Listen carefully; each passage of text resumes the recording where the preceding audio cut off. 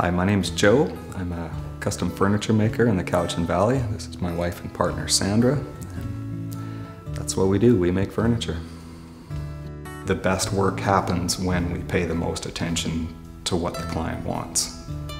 Some of them really want to get in there and they want to look at specific pieces of wood, and they want to plot the dining table out on the floor with masking tape, and other ones just want us to just take care of all that. One of the really fun things that I like about the kind of commission work we do is when a client has their own ideas. You start sifting through all these ideas. And the beauty of having the form be as well thought out and designed as it can, married with achieving all the elements of the function, which for something like a chair is not simply that it sit on the floor and look beautiful as a piece of sculpture, it's that it has to interact with the human body. Form follows function. To me, the foundation underneath that is the execution. They're all just ideas unless you can actually pull it off.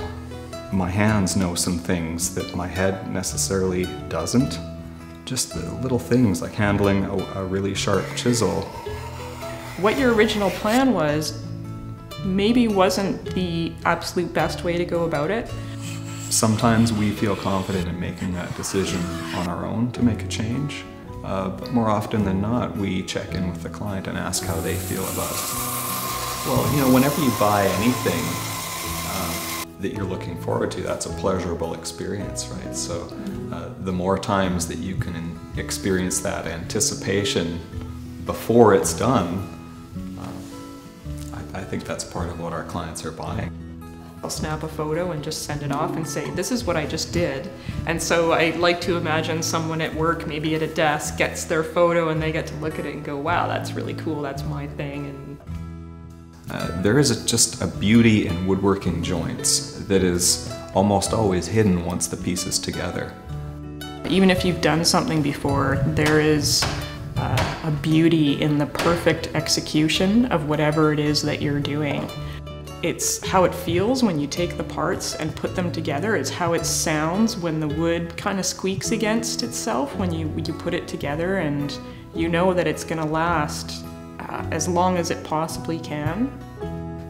I don't think there is an end to the usable life of what we're making. It's just hopefully going to be, you know, beat up.